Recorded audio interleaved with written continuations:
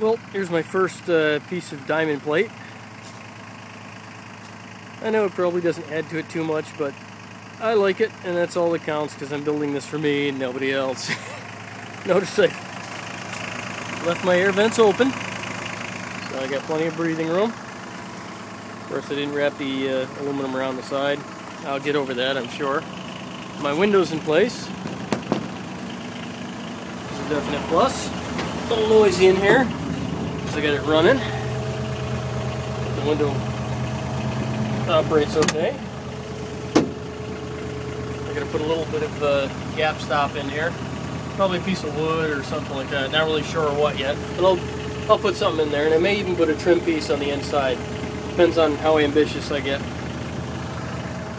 But for now, that ought to do it for part of this side until I figure out what I want to do for a door. And I'll probably rough frame that out with wood or something. Do a hinge, set it so once again it folds back over this way. Wish I could do my hand that way. Let's see, like this.